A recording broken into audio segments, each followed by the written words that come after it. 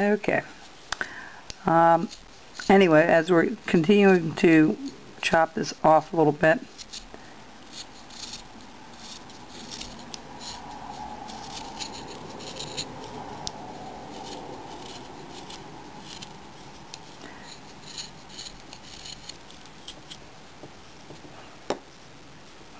now that brim of the hat also needs to be rounded off.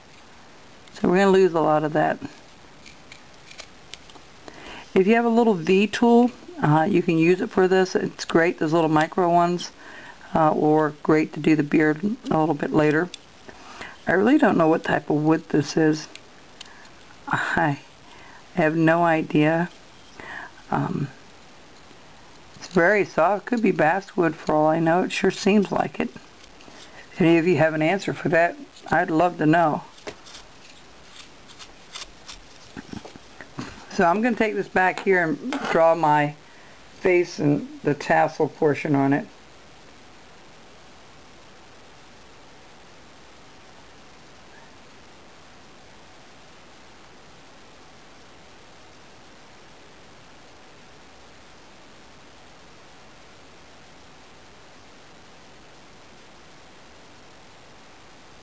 I'll be right with you so I can see it. Okay, that's what we're going to be doing here. Okay, so we have this cut out, and you can go back and make this a little deeper so you can really see that it's carved. I'm just giving you the real basic on this. Yeah, I'm going to get rid of that white. That's disturbing me for some reason. It's bothering me. We'll paint it white a little bit later. And then I can see the contrast just a tad better. Alright, so we have that. We have the little white tassel at the top. We need to cut that out.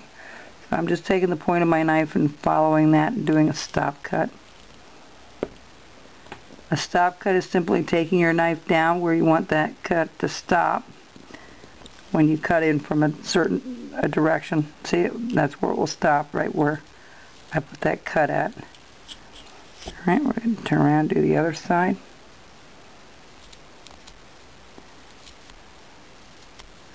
I know this is really tiny to see. This size pencil is a nice size. It's not overly small and it's not overly big to put into a tree. That's about as long as I would want it. I have my measuring tape here. Of course I don't. When I need it, I don't have it here with me. But when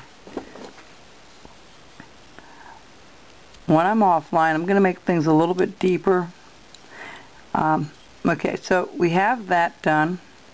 And then what we're going to do is we're going to do the nose portion. Again, it's a little round. We're going to put a stop cut. See how I go from one side and then turn it around and go from the other side.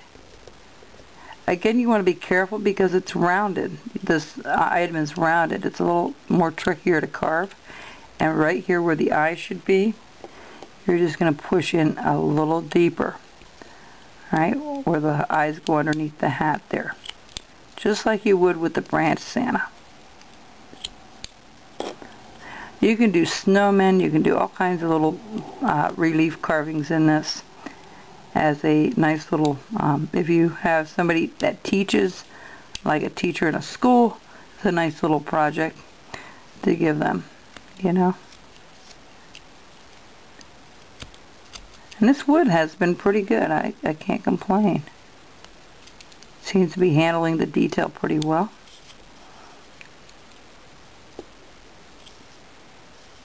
Let me take it back here so I can take a little bit of a look here. Yeah. Like I said, I'm going to have to take it back here and work on it a little bit because it's kind of difficult to see because of the size.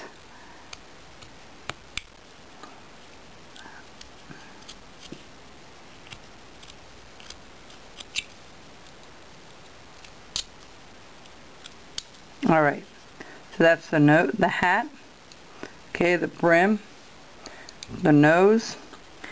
Now we're going to do the beard, or I'm sorry, the mustache. So we're going to put it down like so. Whoops, I shouldn't have done that. See, That's going to make it too deep there, but we'll take that out. That's what you got to be careful of because it's rounded. I just showed you what can happen if you're not careful. It can slip right down around. Try to take small cuts. Try not to do too much at once. Helps. And here at the nose, where the nose and that mustache meet, you want to make that little triangular cut there, right where the nose is. Give it some depth. Alright, and then when this came up together, you want to dig that out a little bit. The underside, we'll put the mouth in a minute.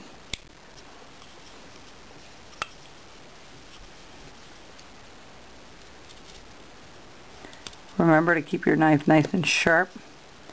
It's imperative when you do something this small. You're not putting a lot of pressure behind it. Okay. A lot of you have commented on that cone snowman. You're really enjoying it. I'm glad to hear that.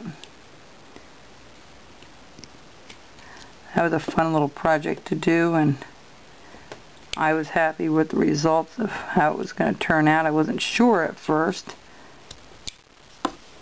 Okay.